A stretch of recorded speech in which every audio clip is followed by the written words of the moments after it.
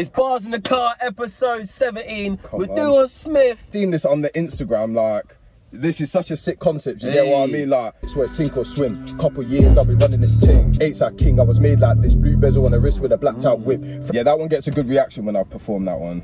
I see people like proper vibe into that one, so when everyone else is slowing down, getting ready for Christmas, I'm gonna start licking them with rhythms, you get what I'm saying? So one my champagne spilling as I celebrate winning, trying to take it to the limit. Old bedroom view, I can see right where the lake is. This the update on my status, how I'm making this paper. See, I saw Broke in there and Q in there doing that tune, it looked like a good vibe, man. They brought the vibe, they brought the vibe. Sitting there stressing for a couple life lessons, but now my music sessions helping get them through the sentence. Obviously, me and you are both on the are you on the album as well? Okay, the album. Literally. This was a whole big build up to say, go DM him. I love the way it feels. I'm David Dickinson, the way I'm trying to seal the deal. It's the same thing with me and Gassin. Like, I've known it for like 6 years. It's been a pleasure anyway. Yeah, man, definitely. Trust me.